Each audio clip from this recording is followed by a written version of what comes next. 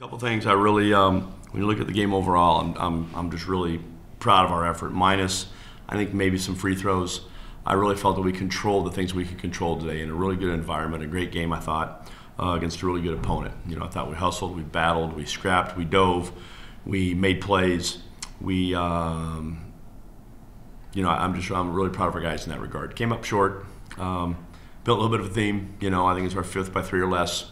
So we've had a lot of those this year. I mean, we're not very far from having almost a reverse record, but once again, it is a horrible saying in athletics, but it is what it is, and that's where we're at.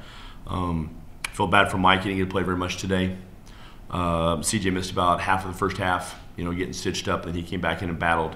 So I'm really proud of those two guys, what they've done for us. I know it's their last game. I told them we need 3 more out of them, all on the road, but it's their last one here at home. I'm disappointed for them that didn't come out on the right side of the ledger, but proud of a lot of things that we did today. Well, I have great memories here, and just from our standpoint, to be able to play in a bigger arena, and if you look administratively for our department, I think it's huge to be able to sell tickets, how the concessions work, how our game day setup will be, which will be much more like going from here to the arena on campus next year as opposed from SAP to here. So it's been a great buffer in that regard. But we've had really good games here. I don't know what our record is here. I think it's pretty good. I know I've dropped some this year. But, I think slowly we've built a home court advantage. Slowly our students they start coming out more in droves.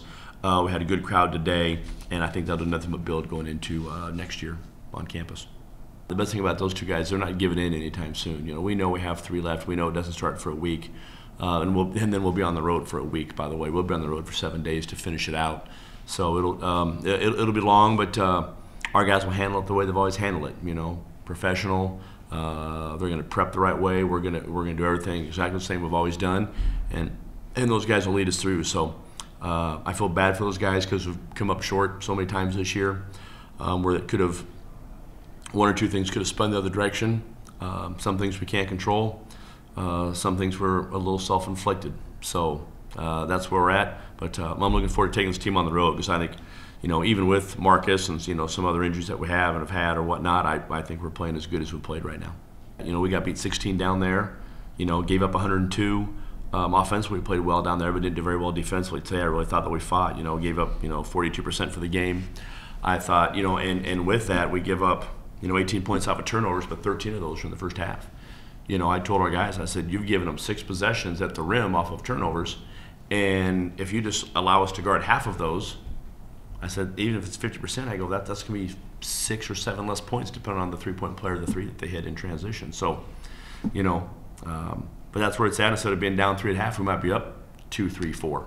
So, but we weren't, and but that got cleaned up a little bit in the second half. Then they got us down to the post a little bit. Of course, without Mike, they have some size on us down there.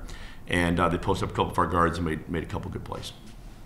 I thought we got out in transition enough, to win the game, and I also felt that we executed well enough in half court to win the game. I felt, Amagano obviously was a big thing, even though he only had 8 in the second half. We had 20 at the half, and I just felt that, I mean, he's a good player. He can draw contact and he can get to the line, and he did that today.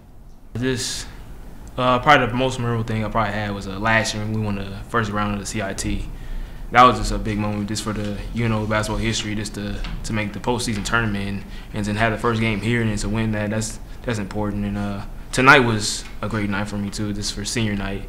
And I just look back on that and just think about the great memories I had here and I love it here. And if I could do it again, I would. My time's come up, but I mean, it's been a pleasure playing with these guys and the past guys I've been playing with. But I mean, it's just hard to lose this game, but. We got a couple more left and just leave it on the floor then. When we beat North Dakota, that was huge for our program just because, people look at us as a smaller D1 in Nebraska, and we are, but we're making the huge jump because of stuff like last year. Like tonight, the crowd was crazy, so that's stuff we like to see, and it's great for the program. Yeah, it kind of was, just with the fouls calls, because we're more up and down team, so when we get fouled, it stops the game. But we'd have to fight through in this to get stops, and we tried to get that early. It was kind of hard, and Obi had a great game. He got to the foul line 19 times. So, he did what he had to do for his team, and we tried to do the same.